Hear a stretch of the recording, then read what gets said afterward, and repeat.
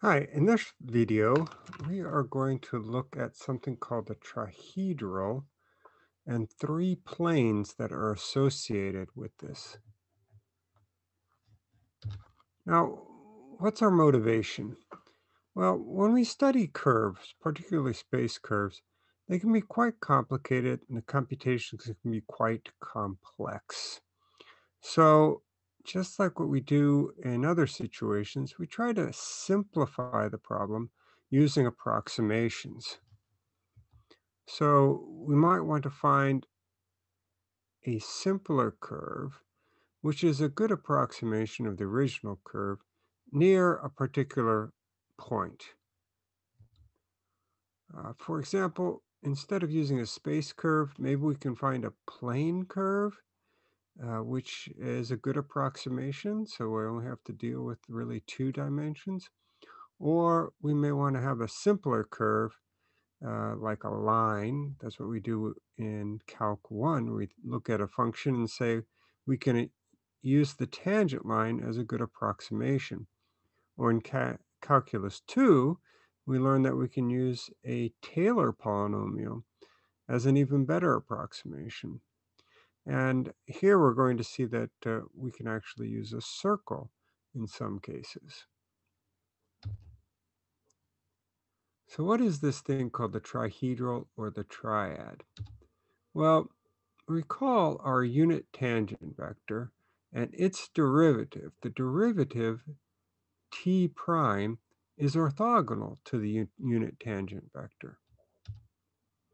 And so we're going to define the principal unit normal vector. We'll use uppercase N for the principal unit normal vector to be the unit vector in the direction of the derivative of the unit tangent vector. So the derivative of t or t prime. So we'll just take t prime and divide it by its length, and that will be our normal vector. Instead of saying principal unit normal vector, we can just say normal vector. Now, the normal vector is going to point in the direction of the change of t. Remember, t has a constant length 1. The only thing that can change about the unit tangent vector is its direction. So think of it this way. The unit tangent vector tells you where the direction that you're going now, and the unit normal vector points in the direction where you're going to turn in the future. So let's look at our little racetrack example that we've seen before, and I've selected 3 points and drawn the unit tangent vector. So implicit in this graph is the assumption that we are going around the course in a counterclockwise direction. So pointing in the direction of change of t, the way to remember that is that it's always going to be pointing towards the inside of the curve. So for example, at point P, we're going in this counterclockwise direction, and going around that bend, I'll be curving. Uh, if I'm facing the unit tangent vector, I'll be curving to the right. So my normal vector is going to point in that right direction. And so the normal vector points to the inside of the curve. Same idea at point Q, and I'm going around this curve in this direction.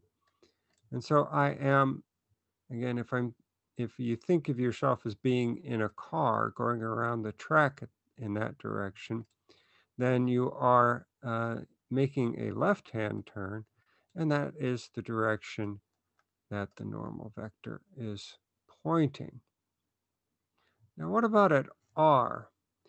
R is on a straight line or straight line segment, And there, the unit normal vector is going to be the 0 vector, because along a straight line, the length of the unit tangent vector does not change, and its direction does not change, so there is no change.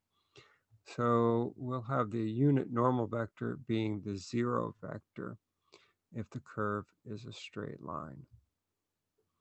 And finally, to complete our triad or trihedral, we need a third vector, and it's called the unit binormal vector. We use uppercase B for that vector, and we define it as the cross product of the unit tangent by the unit normal.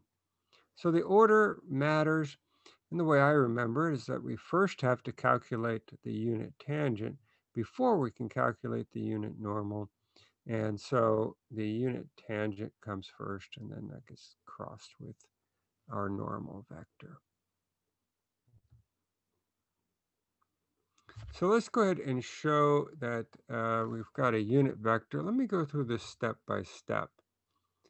So our binormal vector is the cross product of t with n, so the unit normal by the unit tangent vector by the unit normal. So we'll just take the length of each side. Now we have a formula for the length of the cross product. It's just the length of the first vector times the length of the second vector times the sine of the angle between them. But we said that the unit normal and the unit tangent are orthogonal to each other. So that would mean that the angle between them must be pi over 2 radians. And so sine of pi over 2 is 1. The length of each of those vectors is 1 because they're unit vectors. And so our the length of the binormal vector is also 1. So it's also a unit vector. All right, let's take a look at this. So the idea is that now the three vectors are going to form this orthogonal triple at each point along the curve. So here's an example where we're shown a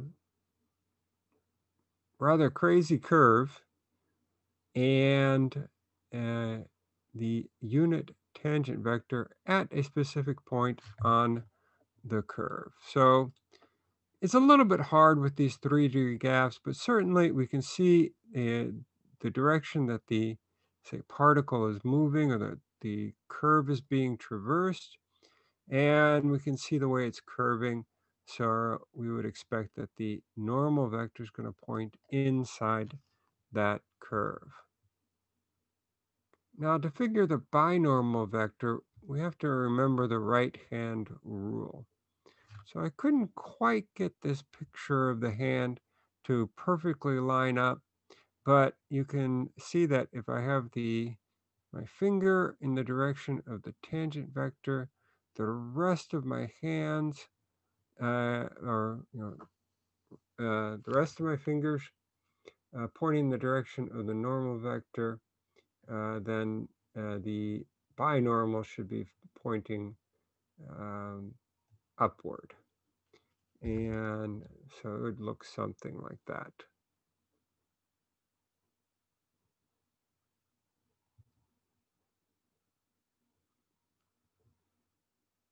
All right, so these three vectors, in a way, they form a local coordinate system. So when we're close to that point, or at that point, it may be, instead of using our I, J, and K, it may be more useful to use T, N, and B. So to kind of see how this triad, these three vectors, are changing around the curve, I'm going to take you to this website called CalcPlot 3D. It's really, really useful It's really made for teaching Calculus 3, and I'd just like to show you this example. So what I'm going to do is stop sharing uh, my slides, and then we'll start sharing the uh, browser. So let me share that.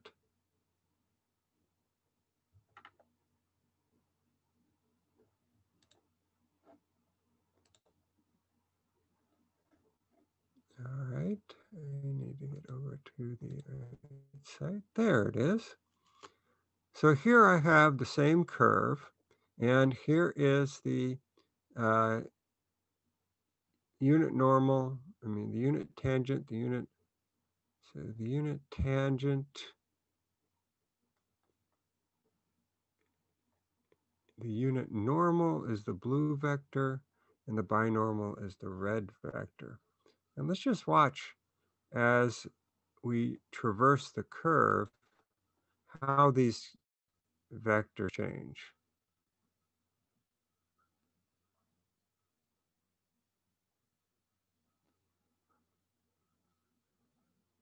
So you can see it's like a roller coaster, or maybe a plane doing some aerobatic maneuvers.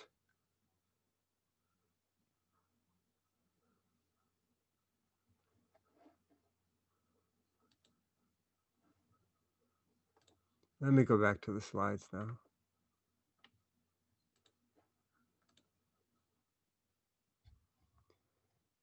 All right, so if I look at these three vectors pairwise, first if I look at t and n, they determine a plane, and that plane is called the osculating plane. It's important because it's the best plane to approximate the path of the curve near the given point. So we were saying that maybe if we could consider it as being a plane curve, well, if we wanted to approximate it with a plane curve, we'd want to approximate it with a curve that lies in this osculating plane. By the way, the word osculating comes from the Latin word for to kiss. So we call this the kissing plane because it just near that point, it just touches the curve. Our second plane is the plane determined by the normal and binormal vectors, and that's called the normal plane because it is orthogonal to the curve at the given point. And finally, the plane determined by t and b, so the tangent and the binormal vector, is called the rectifying plane. It's the best plane to use to flatten the curve.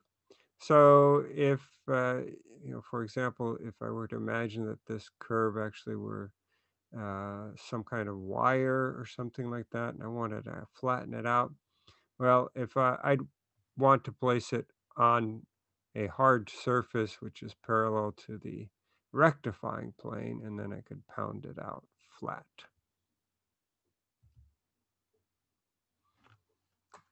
So let's do an example where we're going to find these triad vectors as a function of t. Now, normally finding these as a function of t can be quite complicated because of the derivatives. This example is not going to be too bad. Usually, though, we don't want to find them as functions of t. We just want to find t, n, and b for a specific value of t. So our curve has the following component functions: 4/3 t to the 3/2 power. So implicit in this first component is a square root, and that's why we have to say t has to be greater than or equal to 0. Second component is -1/2 t squared, and the third component is 2t. So let's start by finding the tangent vector. So first derivative, and then let's look at its length. So it's actually kind of interesting here that uh, when I square all of these components and I look at what I have t squared plus 4t plus 4. That is actually the square of a binomial. Now, normally when you take the square root of the square of a number, you get the absolute value. But in our case, since we know that t has to be greater than or equal to 0, then we know that t plus 2 is always a positive number. So I can leave off the absolute value signs. So then, and that's again because t is greater than or equal to 0. All right, so I am going to then write this in the following form, and for a reason. So I'm going to keep this. This is the 1 over the length of r prime. I'll write that using an exponent because I'll want to use the power rule. And I'll keep it factored out so that when I take the derivative, I'm going to use the product rule. Now I have a scalar function out in front and then a vector function. But remember, we can use the product rule in that case. So I'll take the derivative of the first, and that's just going to give me negative parentheses 2t plus 2 raised to the power of negative 2 times the second with no derivative. And then I'll keep the first unchanged and then take the derivative of the vector function. So now I want to write that as a single vector. And each component, then, I'm going to bring them under a common denominator.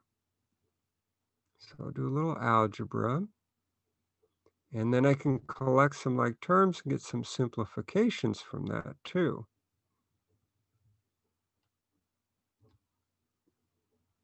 So moving on to the next page here, I've just summarized what we've learned from the first set of computations. We've got r prime, the length of r prime. We found what the unit tangent vector is, and we've got an expression for the derivative of the unit tangent vector. So I need to find its length. So instead of just taking the square root of the sum of the squares, I'm going to go back and use a formula that we studied when we were learning about curvature. We said that we learned there that we could calculate the length of the derivative of t using this formula. It's a fraction where on top we have the length of r prime crossed with r double prime, and on the bottom I have the length of r prime squared. So it's not hard to find the second derivative with our simple component functions. And then it's not hard to find the cross product. So now I've got my, and in fact, in my cross product, let me just make sure I did this right. So I would have negative t times 0, subtract a negative 2, which will make a positive 2. Then for the jth component, I'd have 2t to the 1/2 power times 0, subtract 2 times t to the negative 1/2. So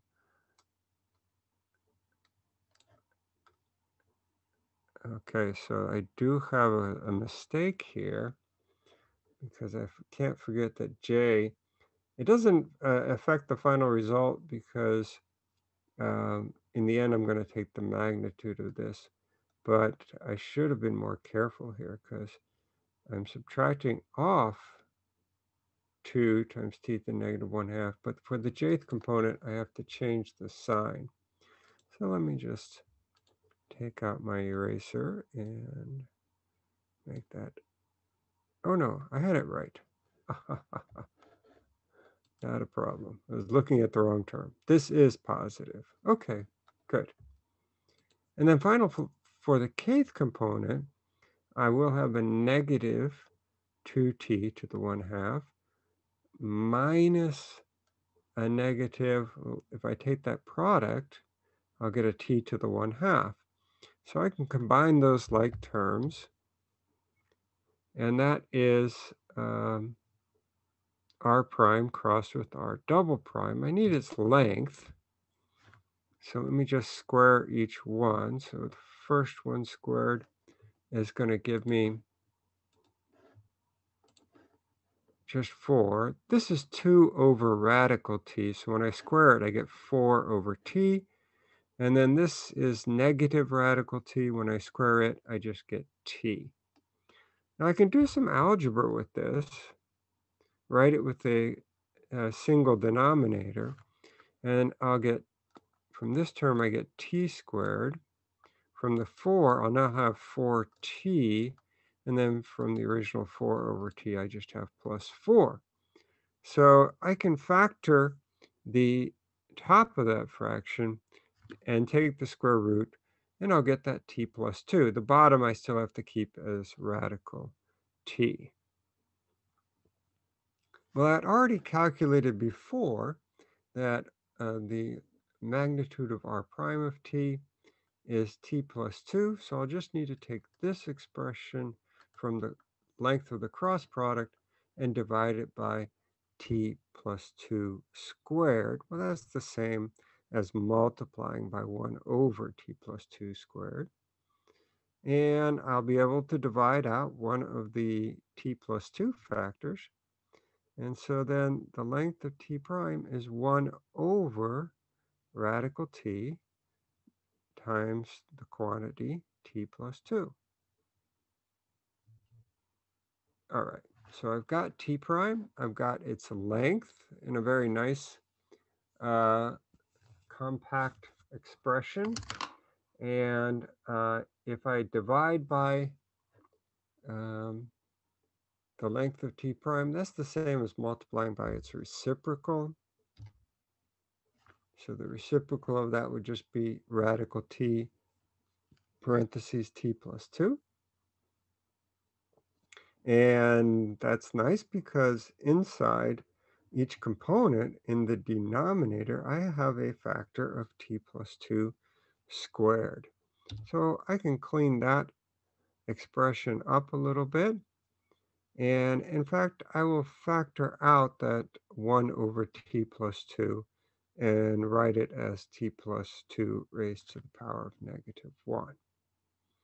So I've got my unit tangent vector and my unit normal vector. And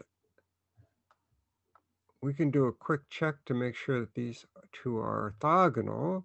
We don't need to worry about the scalars in front. They don't affect the direction of the vector.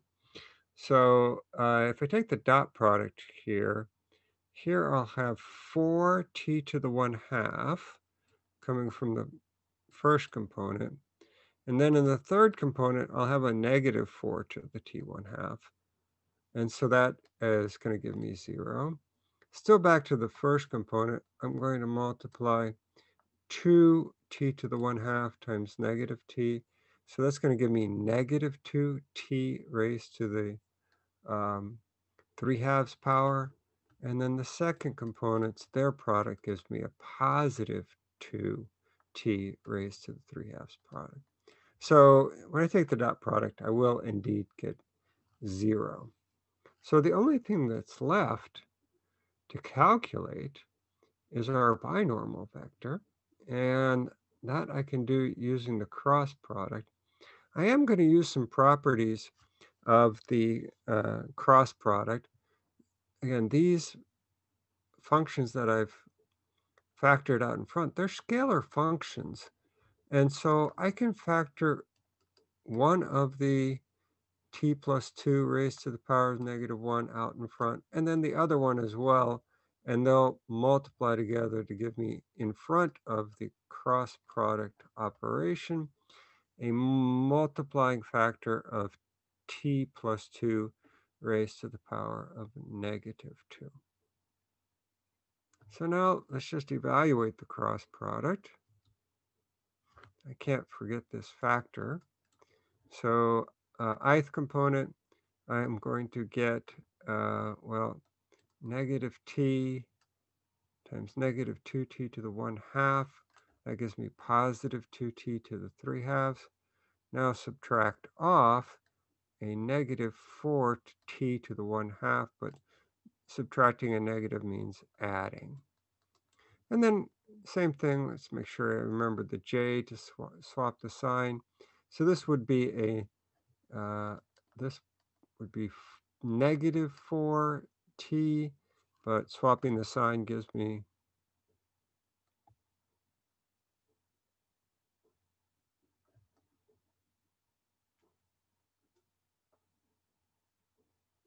oh, okay, yeah, this is going to be a negative 4t. But then I have, okay, I already collected the like terms, and that's correct. And then the kth term is correct as well. And what's interesting about these three component functions from the cross product is that I can factor out a common factor in each one. The common factor, greatest common factor is 2t to the 1/2 in the first component. In the second component, the greatest common factor is 2. And then in the third component, I'm factoring out a negative t, which means that every component has a factor of t plus 2, which will divide out with one of the factors that I have multiplied out in front. So for the binormal vector, then, I still have the same factor out in front, t plus 2 to the negative 1 power, and the component functions shown here. So those are our three vectors that make our triad. As you can see, they're going to change for every value of t.